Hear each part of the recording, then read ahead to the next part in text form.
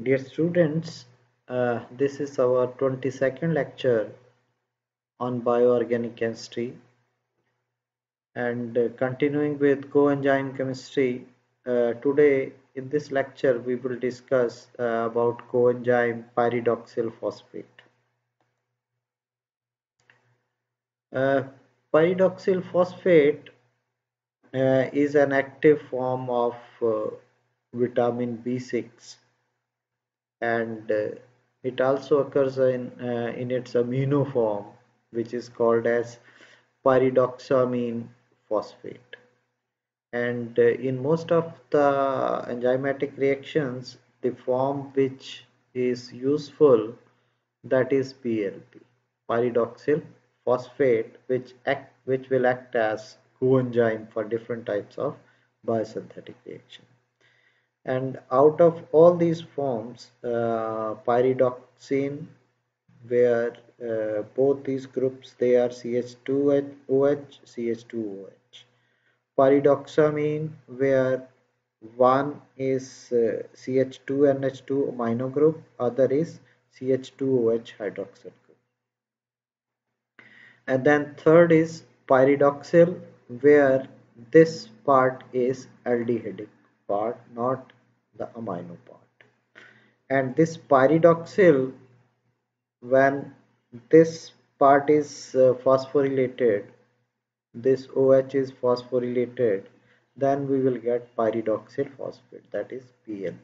And this is the most important structure which will act as coenzyme in different types of reactions. Out of all these forms, pyridoxine, this form is the most stable form of the vitamin, and this is used in food fortification.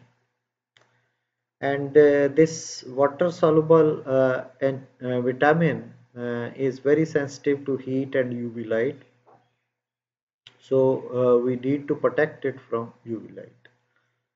And this vitamin B6, as I've told you, consists of three closely related compounds: pyridoxal, where this part is aldehydic; pyridoxine, where this part is CH2OH. So that means if I reduce this aldehyde, this will give me pyridoxine.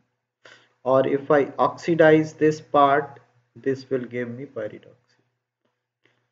Then pyridoxamine, where this OH will be replaced by NH2.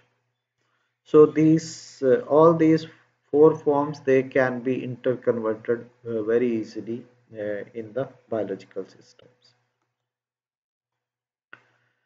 This pyridoxal phosphate act as coenzyme in transamination reactions, decarboxylation reactions of amino acids.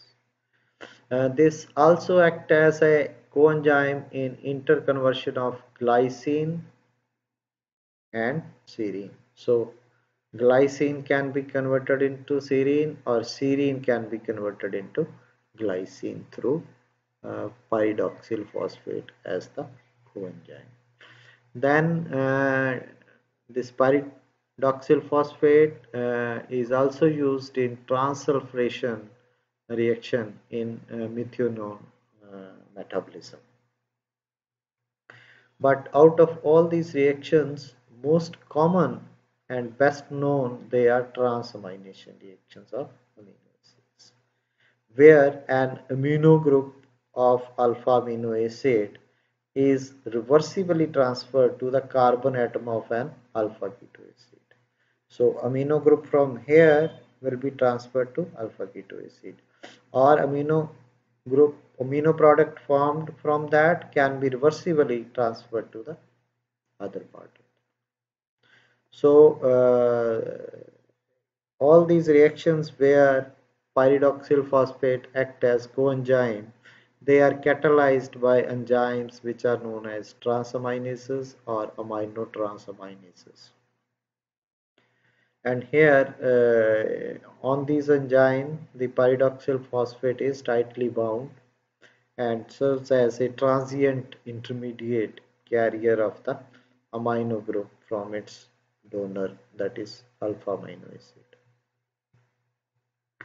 Then pyridoxamine phosphate is also required in the transport of amino acids and some metallic ion across the cell membrane.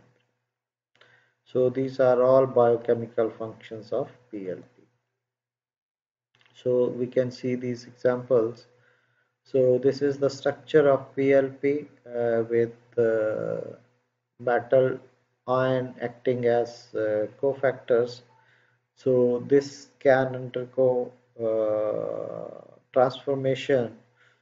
First, this carbanion is formed of the alpha amino acid, will form a ship base with the coenzyme. This is coenzyme, this is alpha amino acid ship base, and then this carbanion will take up the hydride ion. The transamination reaction will take place like this. Then these intermediates, they can undergo different types of racemization reaction, beta elimination reaction, or decarboxylation reaction.